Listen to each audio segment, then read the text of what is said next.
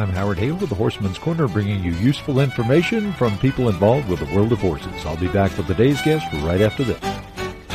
If you have a horse to sell or if you're looking for a horse, go to horsemanscorner.com.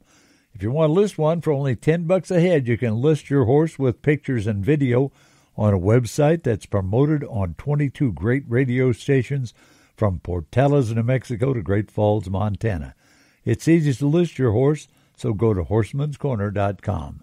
Horsemanscorner.com, and either list your horse or if you're looking to buy, go to horsemanscorner.com. Buster McLaurey's with us. He's a Texas horseman and clinician. Buster, that good groundwork is very important, but bad groundwork can cause a lot of problems, I would think. Exactly. I'll give you an example. Most people jip their horse around them or lunge them, whatever you want to call it.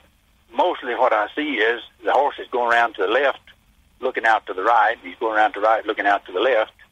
And so he's not really with the person. He's just kind of doing a little trick that they taught him, and he's mostly just kind of putting up with them.